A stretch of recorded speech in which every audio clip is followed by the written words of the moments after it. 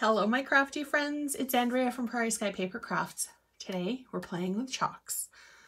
The soft pastel assortment is in the new 2021 to 2022 Stampin' Up catalog. And there are so many lovely colors in here. I can't wait to show you. So the other day I was playing and I wanted to know, as are most of the adventures in my craft room, what would happen if I did this?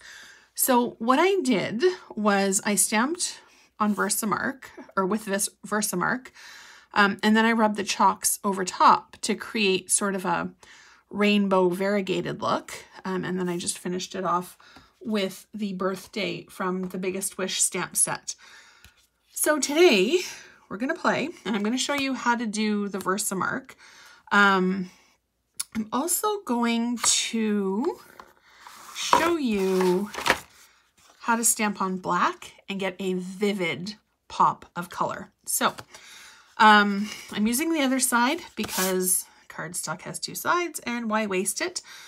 So this is basic black 4 1/4 by 5 1/2. Now I might trim it down when I'm finished. I haven't quite decided. I have a piece of basic white, same dimensions, 4 1/4 by 5 1/2. I've already got my Stamparatus set up for my birthday greeting that we're going to stamp on black. But first, we are going to play with one of my favorite stamp sets, actually. I love big stamp sets. You get huge pop for really minimal effort. And I use these sentiments a whole lot. So we're going to get started. I've already got the large floral image on my block. I've got my Versamark at the ready. And we're also going to be using the Take Your Pick tool for this one. So all we're going to do is ink up. I know the stamp set doesn't look spectacular, or stamp pad, I should say. It doesn't matter. It's still going to work well, and the color isn't going to transfer. All right, so make sure that it's really good and inked up, because you want to make sure that you have maximum coverage when you go to put your chalk on, just to make sure that it's going to stick. All right, now you might also want to have, which way am I going to do this? I think I'll do it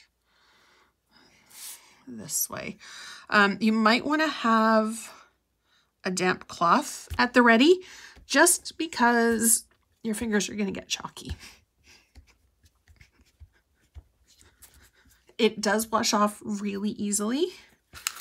Okay, and you're not going to be able to see the Versamark because it's a watercolor ink, but I'm going to do this guy with the yellow.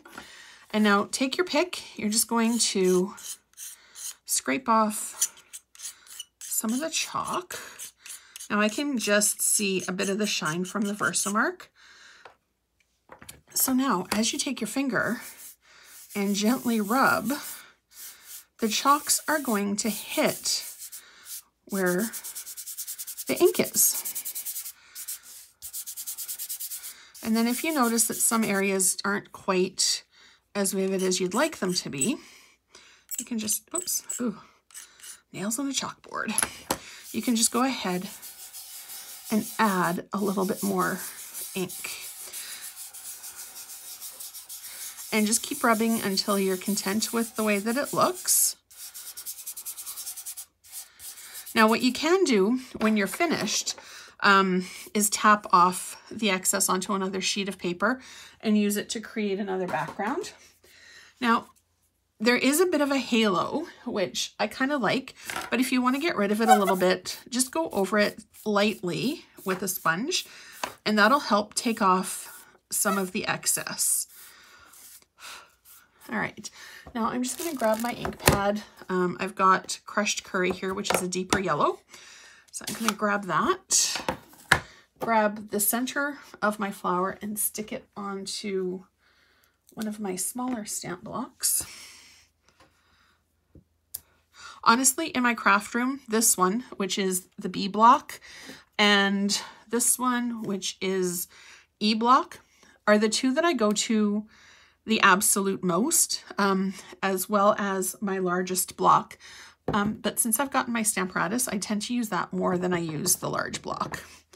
Okay, so now I'm just going to add my crushed curry ink. Actually, I kind of like the way that it looks like when it's stamped off a bit. So there's our crushed curry. And then I think I'm going to bring in one of the leaves. And actually, let's stick that with that.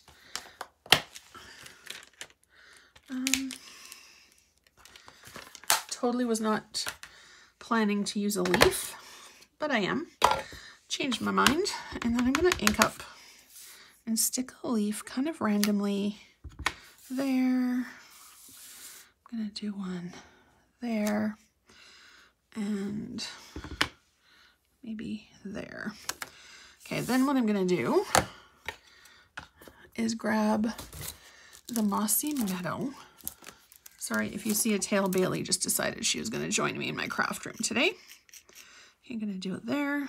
There's the other leaf. And, oh no, where did, oh, there it is. All right, and then I'm just going to rub the green where I put the leaves. So this isn't perfect by any stretch of the imagination. And I don't really think it's meant to be. It's kind of watercolor, but better, because it's something fun to play with and you get to get your hands chalky and it's easy to clean up. One of my craft room rules is it's okay to get messy as long as it's kind of easy to clean it up. All right, so we've got that done. Bailey, you can jump off of my desk now, thank you. And then I'm gonna bring, what am I gonna do for the sentiment for this one? Actually, you know what, my mom's birthday is coming up and she absolutely loves yellow. And for her Mother's Day card, I actually used the dies that went, or that go with this stamp set. So I'm gonna use Happy Birthday with this one so she can actually have matching cards.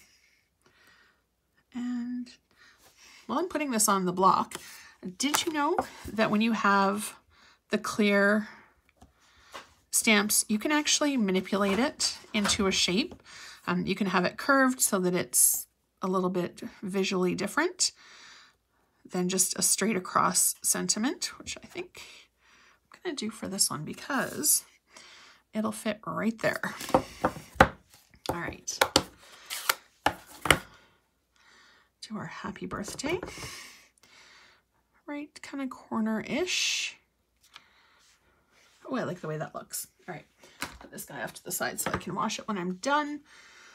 And I think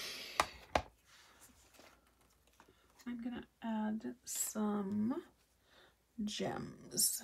Which gems am I gonna add today? I think I'm gonna do the bigger gems. Oops. Put my chalks back. I'm gonna do the bigger gems just down here. Whoops. On the corner. Do 1,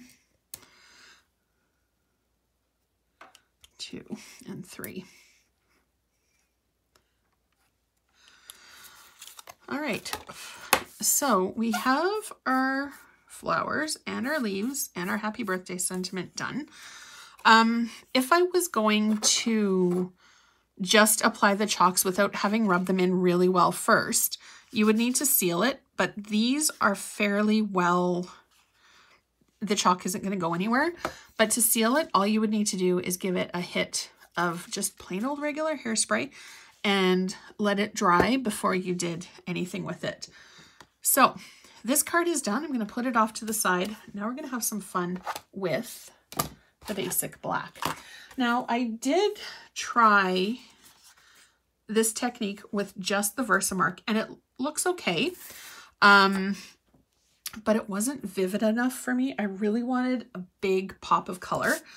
So what I did was I used the white, the Whisper White ink.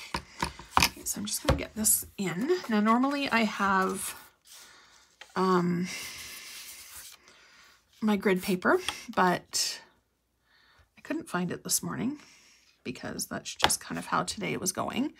So I'm just going to kind of eyeball this. Now, I've already lined up my sentiment on the grid lines that are on the Stamparatus.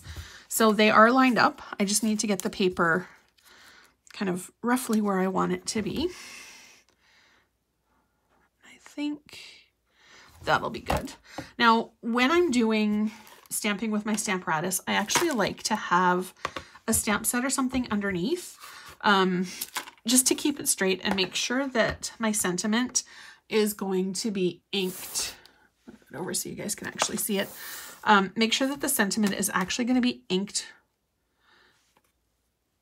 completely. But with the Stamparatus, it doesn't really matter because it keeps it exactly where it needs to be, which is another reason that I absolutely love it. Because if you're doing a super intricate set and you don't get it right the first time, you can totally go over it and do it again.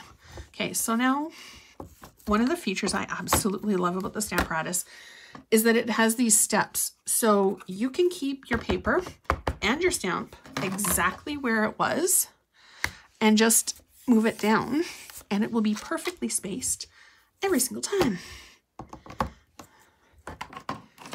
And to be perfectly honest, I was a little intimidated by my Stamparatus. It was in the box for, oh, I would say months before I got it. I have no idea why. It's only a stamping tool. It's nothing to be afraid of. But another demonstrator came to one of my classes and happened to notice that I had it sitting on my shelf and said, "Why aren't you using this?" So I had to tell him I was a little afraid of it. And he said, "No, get it out, bring it here. We're going to use it." Whoops, I forgot to move it down. And from that day forward, 100% sold on the Stamparatus and absolutely love it. All right, so we are finished with this guy. I'm going to put it back in the original position. Move it off to the side, and then we're going to do, actually I should close my ink pad as well before something unfortunate happens. All right, so then again, we're going to grab our Take Your Pick, and I'm going to start with Granny Apple Green at the top.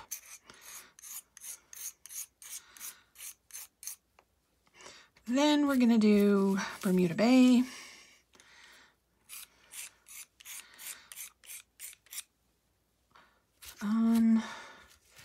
Night of Navy. And then we're going to do the Gorgeous Grape. Now the grape probably won't show up as well, so I'm going to finish it up with, I believe this is Poppy Parade. All right. So you can see there's not really much care or precision with the way that I've done this. So I'm just going to go side to side for each of them. And then I'm going to go and, whoops, bring the color down a bit so that it's got sort of that ombre-ish look.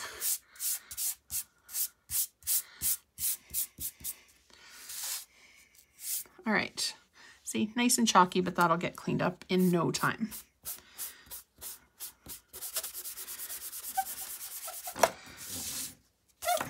I also love the chalkboard technique, which is using your watercolor pencils on black. This just makes it that much easier. Okay. Just cleaning it up a bit. Now, if you don't love something, or if you think that there's a little bit too much of a chalky outline, you can add just a tiny bit of water and it'll clear up some of that chalk.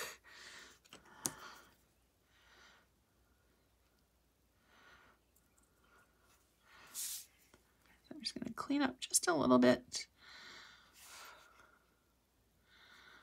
All right. You don't want to get too close to the letters though, because it'll completely wipe the chalk off. Now, one thing that you kind of want to be a little bit mindful of as well is not, after you've done this, if you're going to clean up your letters, not to use too much water because like I said, it'll disperse some of the chalk, but it can also waffle your paper a little bit. So I actually like the way that that looks. Now I'm going to bring in some of the gems. Now the gems that I'm going to be using are, I'm just going to show you the set.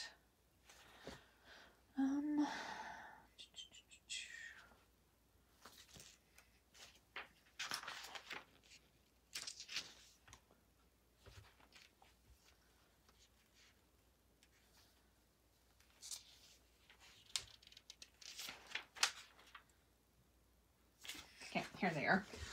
It's the silver and epoxy right here. So there's diamond shaped circle and sort of like a dewdrop raindrop sheet.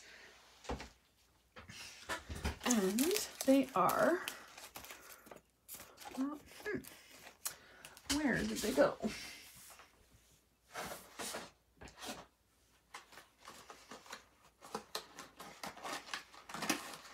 Sorry. When Bailey was just visiting, she sent some stuff flying a little bit. All right. So we've got, I think for this one, I'm actually going to use the clear. And I'm going to use the diamond shape because they're kind of cool. And I'm going to dot the eyes with the clear diamond. It's not terribly visible on the card, but it will be when the light hits it.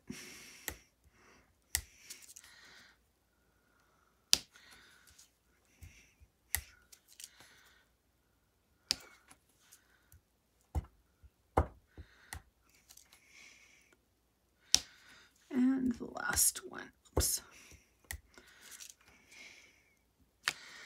All right, so you can kind of see a little bit of the shine and shimmer from the epoxy diamond. Now, if I wanted to, you could trim the card a little bit and have it on a different background, but I really love how the black looks. So I'm just going to leave it the way that it is. I hope that you enjoyed the video and will now maybe want to give the chalks a try. They're so much fun. And really, for the value that you get, they're $12 something, $12, $12.25 in the catalog. And you get the 8 colors, but honestly, a little bit goes an incredibly long way, and they are so much fun to play with. I'm really glad that I gave in to my impulse. Yeah, they're $12.25 on page 126 of the annual catalog. I'm really glad that I gave into my impulse and decided to give them a shot because seriously, so much fun, and they are going to last for a very long time. So thank you so much for watching. Don't forget to hit subscribe down below if you enjoyed the video. And as always, if you have any questions, you can drop me an email at prairieskypapercrafts@gmail.com and pop over to my Facebook page too. I've always got tons of inspiration and ideas and a lot of fun over there as well. So thank you so much for watching, and I hope you have a fabulous crafty day.